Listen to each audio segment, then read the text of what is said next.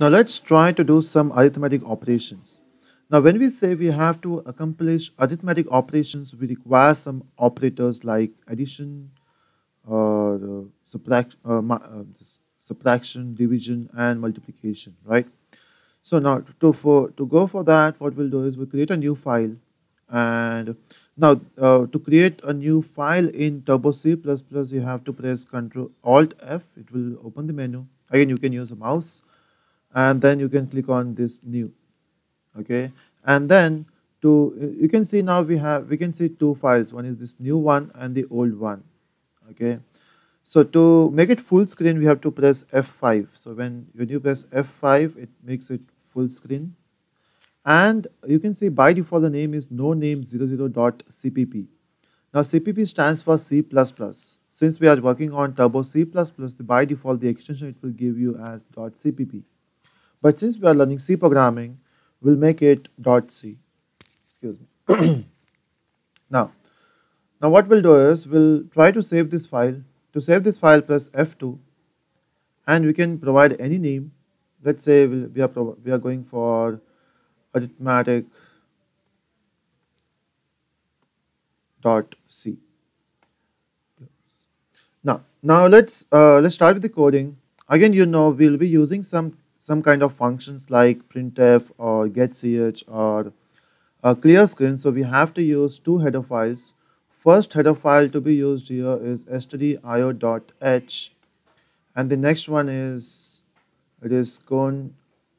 conio.h. Next, since your programming starts with main function, so we have to say main, and then we say we have to add two numbers, right? So we can directly use printf, and in this printf we have to print something, right? Now,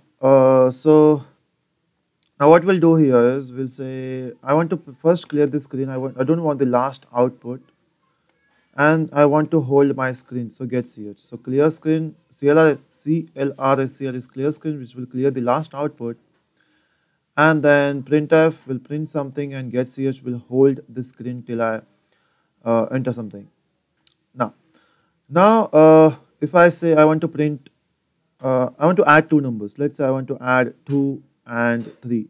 Now to add two numbers, we have to use an operator called as plus operator. So we are using a plus operator here, and then as in printf we use this double quotes to print something. So let's see what's the output of this code. Now when I compile this file and run, the output we are getting is 2 plus 3. But hold on, we don't want this output. We want the output which is 5. That means these two numbers should be added. Now to achieve that task, the problem here is anything inside the double quotes becomes string literal, which means your compiler or your C interpreter will not try to make any operation on that. What I want to ask them, I want to add these two numbers. That means don't print it. First add these two numbers and then print.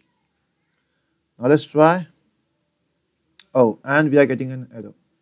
It says type mismatch in parameter. Is because printf stands for print format. Now you can see there is something else of format here. So printf stands for print format, which means we have to print string always. We can only print string. We cannot print normal numbers.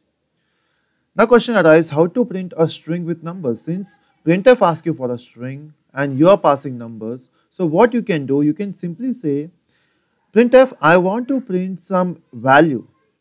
Those values are 2 and the addition of 2 and 3, which is 5, and I want to print this. Now your printf will ask, okay, I will print, but just specify the type of those values.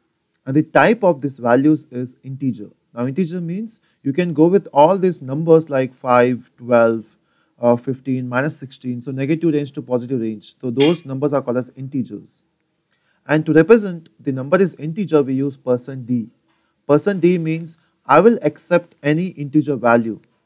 Now how to replace those %d? We have to use comma. So this %d will be replaced by the answer, that is 2 plus 3, which is 5. And now if I run this, the answer is 5. Simple, right? So this is how you have to use printf. Now, whenever you work with this programming, for sure, there might be some chances that I will change this number or I want to reuse this number. What if I want to print in this way? The addition of 2 and 3 is 5.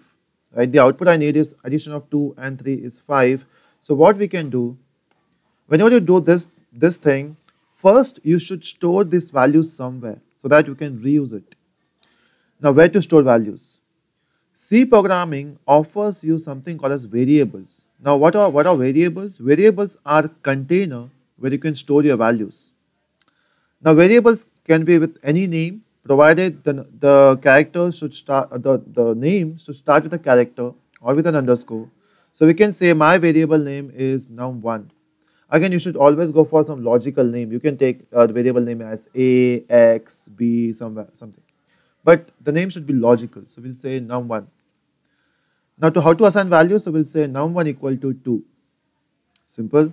And then we'll say num2 equal to 3. So we are assigning these values here.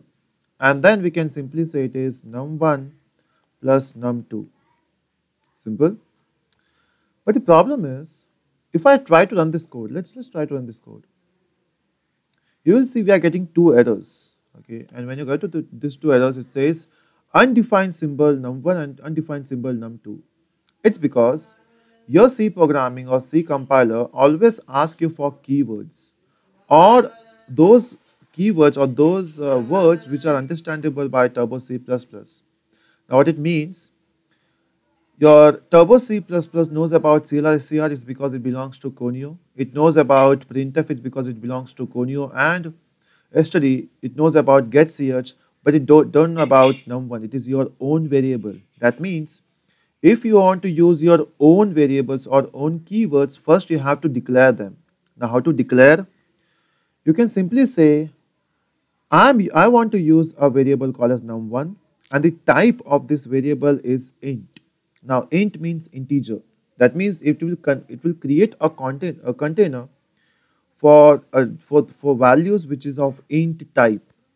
And we can do same thing for num2. We can say it is int num2, which means the type of the value in this num2 will be int. Now what is exactly int is? Int take 2 bytes of your memory. Now when you say 2 bytes, which comes out to be 16, 2 bytes comes out to be 16 bits. Hold on. 16 bits.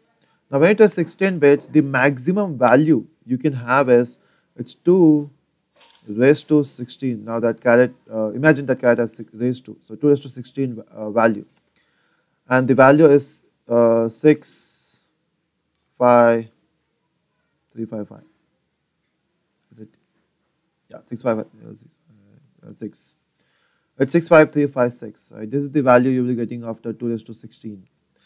That means we can start our values. Since we start the value from 0, so it will start with 0, 2, 6, 5, it's not 6, 5, it's 6, 5, 5, 3, 6. And the value will be 6, 5, 5, 3, 5. So this is 3, 5. This is last number. But since we say it's an integer, that means to start with the negative value. So we have to divide this number to 2 parts. One half range for negative and half range for positive. So the actual range of int is minus 3 to 7, 7, 6, 8 to plus 3 to 7, 6, 7. But your question will be, this is the range, but your question will be why this line comes in this weird color? Why not it's not green and white? It's because I have used something called as double slash. That means even if I run this code, the compiler will ignore this line or this part after this statement, after this double line. It's because this is comment.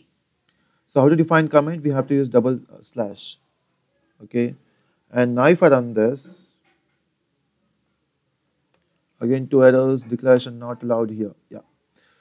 When you want to declare something, always declare before CLR SCR.